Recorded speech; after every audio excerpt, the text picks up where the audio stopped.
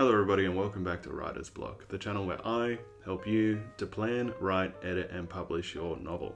My name's Joshua Bennett, author of this book right here, and today we're talking about how to add depth and complexity to your characters. In the first video we built you a basic character. We gave you a bunch of questions to ask to build a character, but those questions were not very in-depth and it will only work to build you a basic character. Now it's time to build dimensions around them, to build the depth and to build the complexity. It's time to send them on character arcs and change them throughout your story, and hopefully connect your readers to them and make them memorable.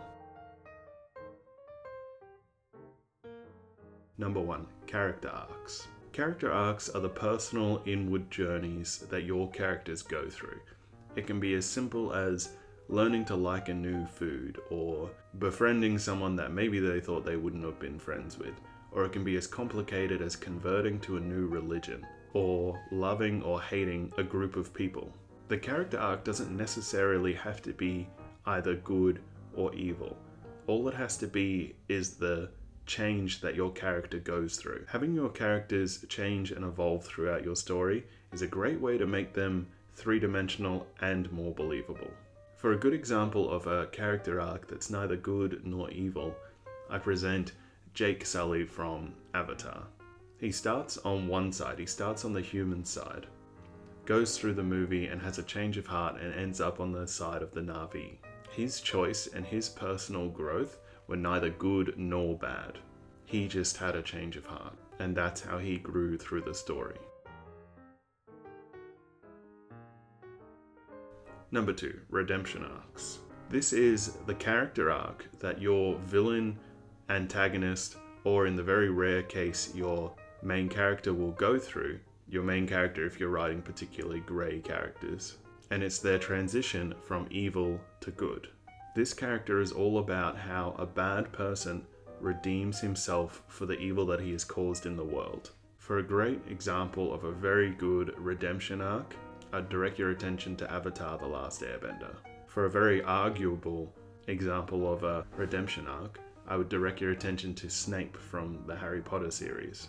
Did he deserve a redemption arc? Did he get a redemption arc? That's all up to interpretation, and a lot of people like to argue about those points. Let me know what you think below. Another very well-known and very popular redemption arc is that of Darth Vader. He was the movie's big bad villain. He spent the whole time killing the rebels and trying to convert Luke to the dark side. But he redeems himself in the last moments by sacrificing his life to save Luke and kill the Emperor. Number 3. Good to evil arcs. You don't see a lot of good to evil arcs, which is why if they're done right, they can be so engaging and audience love them so much. This is when you have a morally good or a morally righteous character that for some reason or another turns to the bad side, becomes a morally bad character.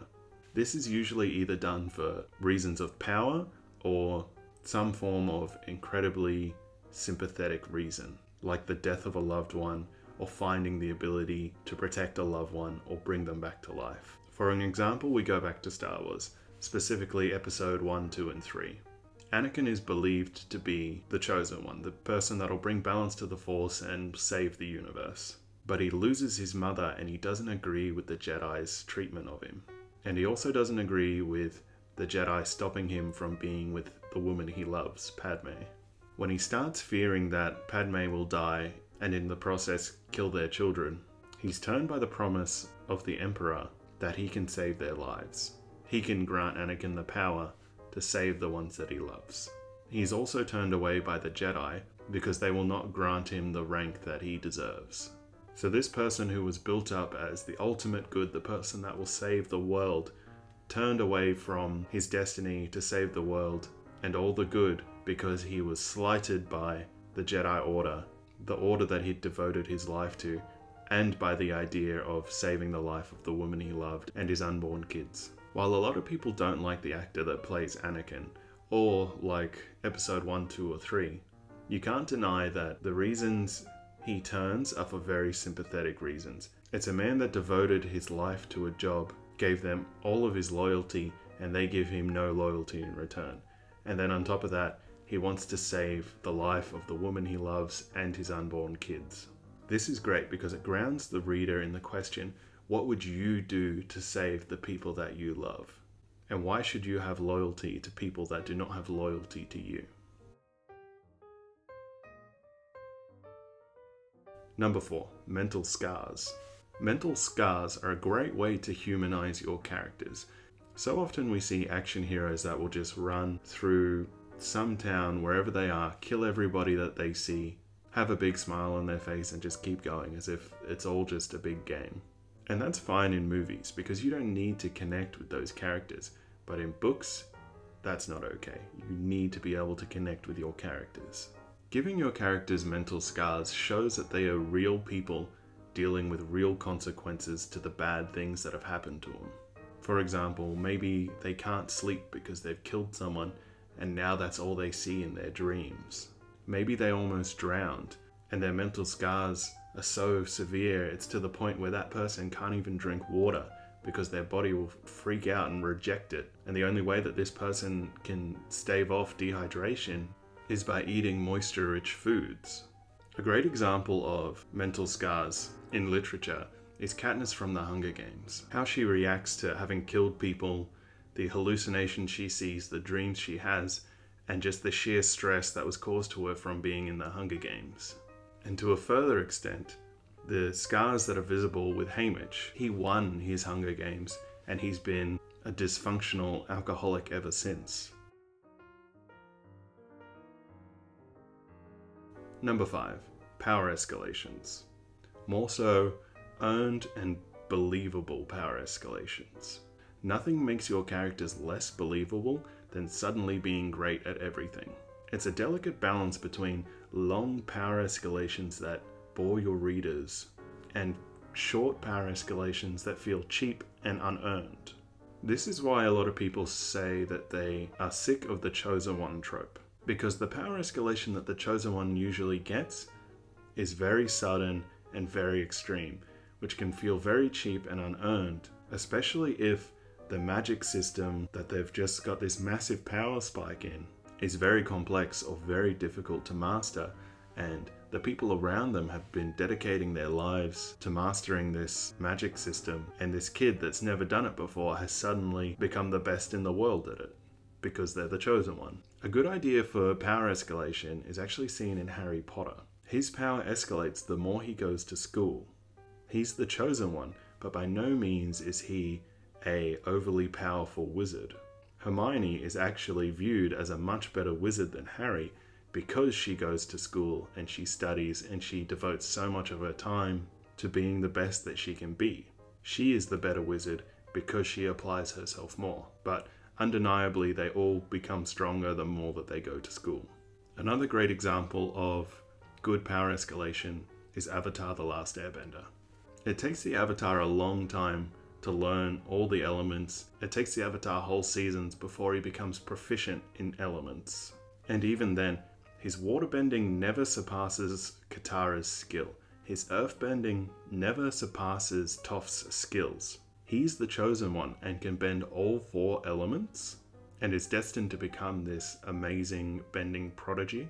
But during the story, he never becomes this overpowered killing machine. The other benders all seem to have a stronger ability to bend than him. He can just bend more elements.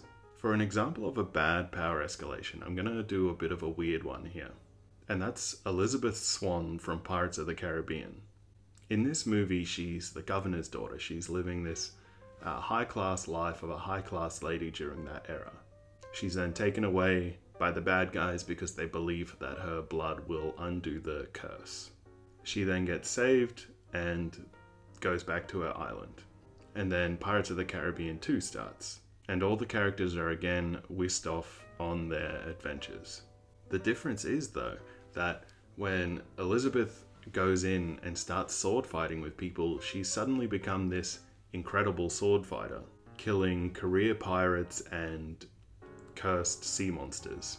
This power escalation feels cheap and unearned because all around her there's Will Turner, who was a blacksmith that would train for hours every day so that if he would ever see a pirate, he'd be able to beat him in a sword fight. There's Jack Sparrow, who was a pirate and a scallywag for as far back as he can remember. There's Commodore Norrington, who was a career Navy man.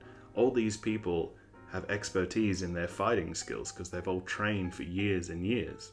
And then there's Elizabeth Swann, who was a pampered governor's daughter, now suddenly has the same abilities to fight as all these career soldiers. This example doesn't matter so much because the movie is intended for younger audience. But if this was to be written as a character in a story, it would create problems. Number 6. What does that character stand for? Having your character stand for a moral, a principle, or a religious value can instantly add depth to your characters. People will give up opportunities and refuse to do things that they want to do on a moral reason or a religious reason. And furthermore, they will do terrible things and evil things in the cause of a religion or a cause that they stand behind. Take World War I and World War II, for example. People did terrible things to each other because they believed in their cause. Number 7. What are they willing to die for? A lot like the last step, but a little different, because what someone's willing to stand for and what someone's willing to die for can be very different things. Someone, for example, might dedicate their life to saving the planet. They might recycle, they might do all kinds of activism, they might become vegan and do everything that they can in their power to create a better planet for people. But then perhaps a millionaire needs a lung transplant, gets in contact with this person and says, hey, if you give me your lungs, I will put solar panels on all of Canada, America, and Australia, and I will remove all plastic from the ocean. But I need your lungs, and then you will die. Would your character give up his life for the cause of helping the planet? Probably not. However, Joan of Arc was willing to go into battle and die for her cause, being her god, her religion. She was even burnt at the stake and refused to denounce her god. The Crusaders of the Great Crusade also did the same thing for their religion.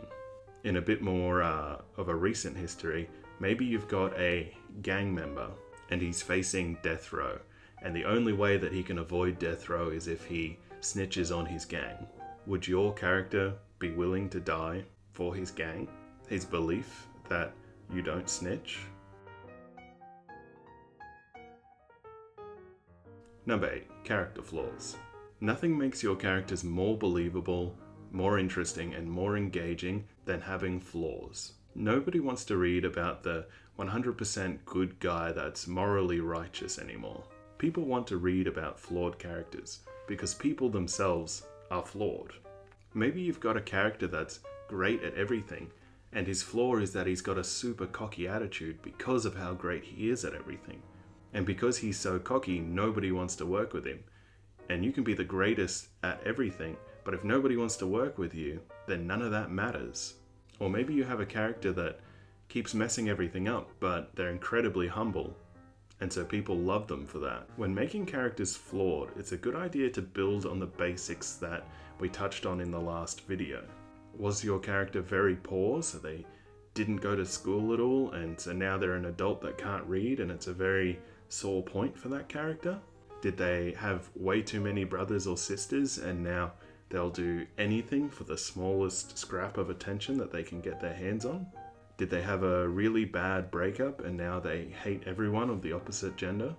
Are they secretly in the closet and overcompensate by overtly hating gay people? These are character flaws that are built from other basic aspects of their lives, which makes them more relatable and more believable. Other character flaws that you might want to consider are alcoholism, reckless behavior, drug addiction, abuse in any form, and many, many more. A good example of a flawed character is Sherlock Holmes. He's this brilliant detective, very smart and very observant. This makes for an average story. You've got a detective that'll solve mysteries and he's great at everything he does. But then you add depth to his character by making him a jerk. So now he's an incredible asset to the people that need him, but they don't want to use him because he's such a jerk. Then, on top of that, you add in his drug addiction, a personal battle that he has to face every single day. And then suddenly you've gone from this perfect character that can solve mysteries to a drug addict jerk that's an asset to the people that need him if they can stand him. A bad example of a flawed character is Superman. This guy is perfect in every way, shape, and form. He can fly, he can shoot lasers out of his eyes, he's indestructible, he's super strong. He can pretty much do anything that he wants to do. And his only character flaw is that he's an alien, so he kinda doesn't really understand people. I'm gonna let you in on a little bit of a secret. I'm an introvert, which means I don't really understand people either. So surely I'd be able to relate to Superman. Except, I can't fly or shoot lasers or am perfect in any of those other ways. Number 9. What have they lost? Having a character lose something that is incredibly important to anybody is a great way to add instant depth to your character. And I don't specifically mean the trope where a man has lost his wife and now suddenly he's out on a mission for revenge and all the ladies want to be with him, but he can't emotionally give them what they want because his heart only belongs to his wife, who he's out to avenge because she died. But he will still bang all these other women, just no attachment, because the only person he's attached to is his dead wife, who he's avenging. Characters can lose lots of important things to them. Things that define them, like their faith in a religion or their faith in the government. They can lose their minds entirely from a traumatic event or some bizarre consequence of magic. They can lose their limbs, their freedom, their security, their house, their car. These are all things that people lose in the real world. And these are all things that can have a profound effect on the psychology of your character and how they perceive the world. For example, if your religion compelled you to do good things for people, and then suddenly you've lost your faith in your religion, you may not only stop doing good things, but you may start to overcompensate and start do bad things. It may turn you on a path of evil because you've lost your faith. Number 10. How do they fit into the peer group? How your character fits into their peer group can add layers of complexity to your character. Say for example they are incredibly introverted, but around their best friends they become incredibly extroverted. They could also be reckless, the leader, the loyal follower, a follower just because it benefits them, or a snake in the grass that will turn on their friends the first opportunity they get. A good example of this is real-life peer pressure. People do all kinds of ridiculous and crazy things because they're peer pressured into it. And a further extent of this is the herd mentality. People in a large group feel like laws no longer apply to them and they suddenly become indestructible. That's all the points I have about how to add layers and complexity to the characters in your novel. Hopefully this was helpful. If it was, make sure to like and subscribe. Comment below any questions you might have. I'll link my next video here, and thank you very much.